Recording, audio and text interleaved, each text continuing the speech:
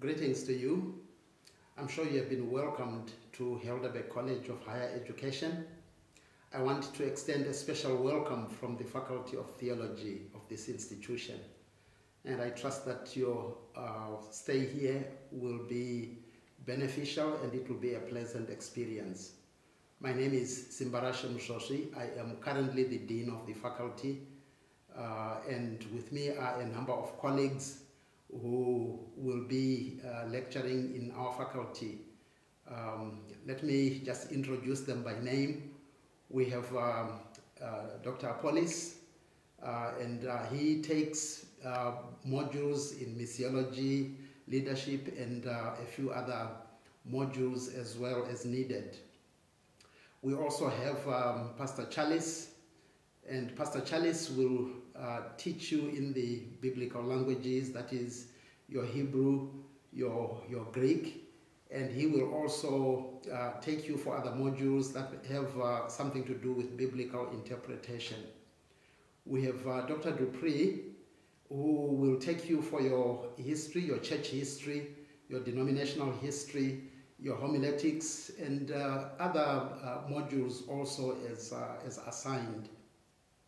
We have other faculty members who currently are sharing their time between our faculty and other responsibilities on campus. We have Dr. Platz, who is also the registrar, but he teaches in the Faculty of Theology as well, and he will take you for your systematic theology and your ethics and a few other modules as well. The president of the institution, Dr. Letsedi, obviously he is the president and much of his time is with his administrative duties, but we are privileged that he also teaches in our faculty, and currently he is teaching for us the apocalyptic studies, and that is the book of Daniel and the book of Revelation. We also have the privilege of having on campus the Ellen G. White Research Center, which is actually something which is run by the division. And so we have Dr. Chalinga, who is the director of that institution on campus, but he also teaches for us specifically the module that deals with the life and teachings of Ellen G. White. And it is a privilege for us to have these people who help us in those capacities. The Helderberg College of Higher Education has a chaplain, and his name is Pastor Ben Mackenzie. You probably will interact with him in many other roles that he plays, particularly as chaplain, but he also teaches in our faculty. And so you have the privilege of having many people who have wide experience who will be assisting to develop you into ministers. I take it that you have enrolled into the Faculty of Theology because you sense a calling for ministry. And I want to mention that our purpose of existence as a faculty is to help to train Seventh-day Adventist ministers. And so as you have enrolled, I want to remind you of your calling to pastoral ministry. We speak of your experience as being part of the ordination track. What is the ordination track? The ordination track is the path that you have chosen when you sense that call to ministry, and you come through Helderberg College, and eventually you will be absorbed as one of the interns in one of the conferences, and after some time you will be ordained. That is the ordination track.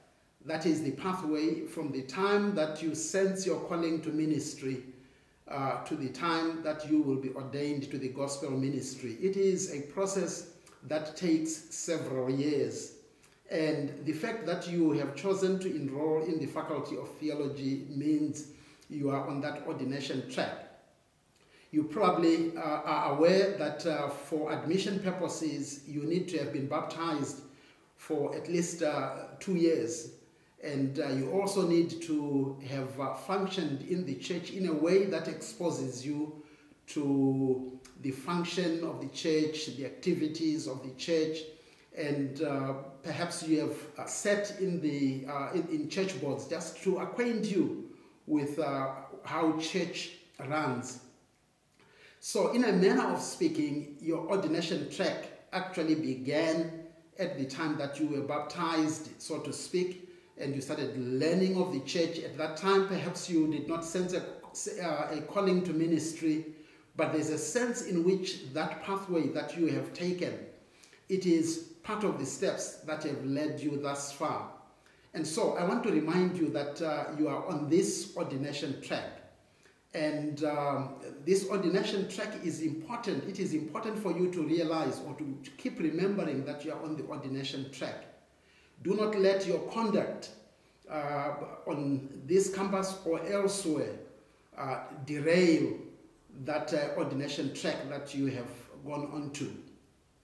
I must mention that at the point that you leave this institution and you are seeking to be employed by a conference as an intern, they will require a recommendation from us, and we will give a recommendation of how you have carried yourself, because the conferences are eager to have as part of their pastoral team people who have integrity.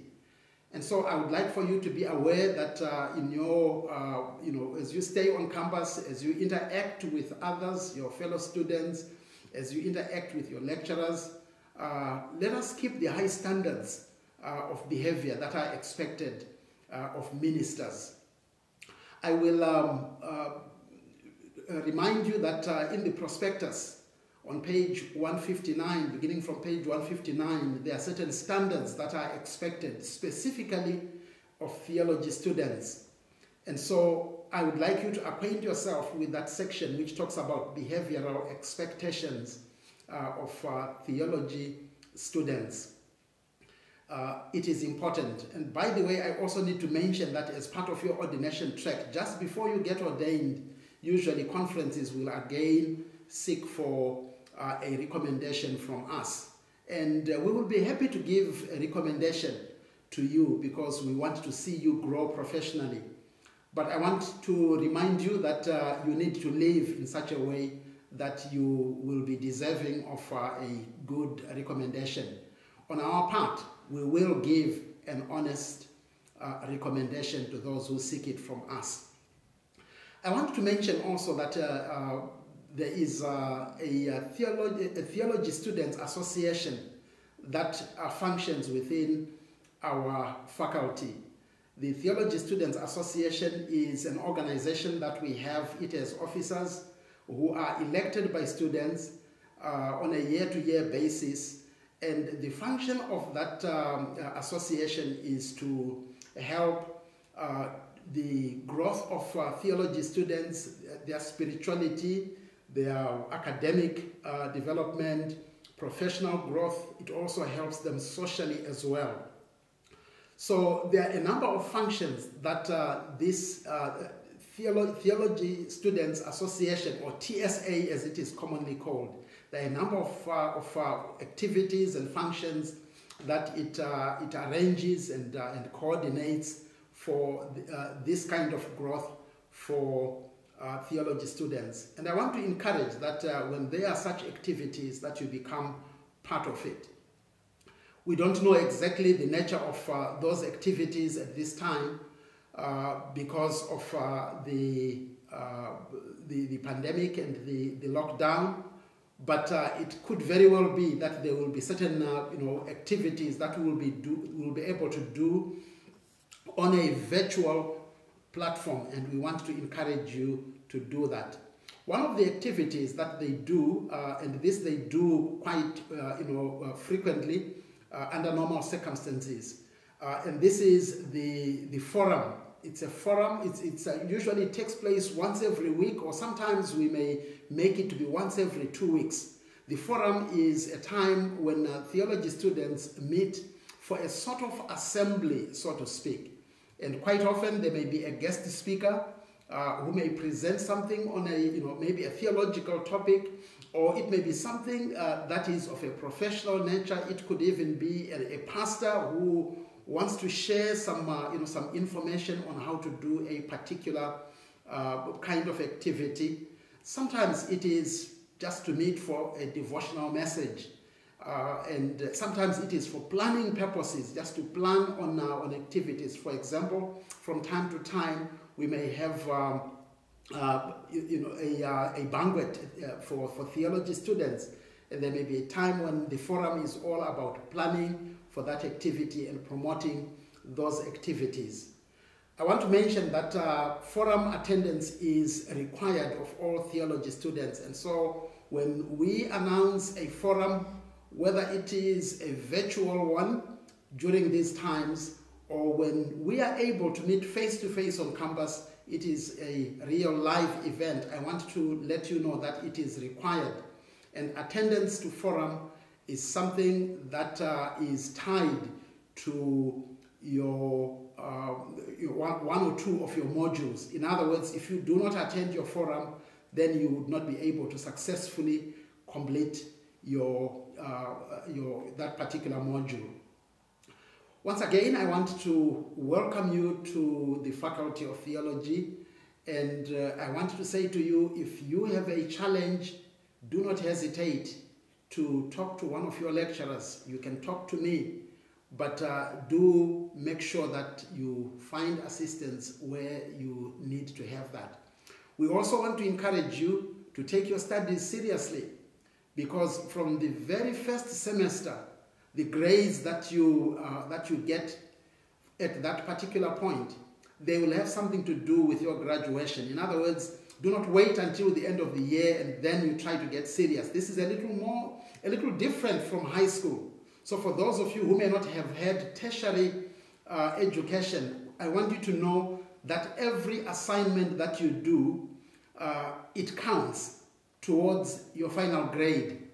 And sometimes you may be able to improve it by submitting later assignments. But the one that you have done, you have slackened on, will definitely have an impact on your final grade.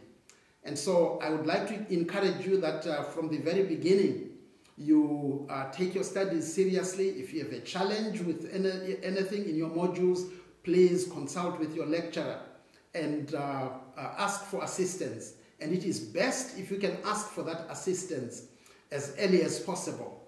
Do not wait until exam is just around the corner, because there may be certain fundamental principles that you will need for you to be able to understand the rest of the module.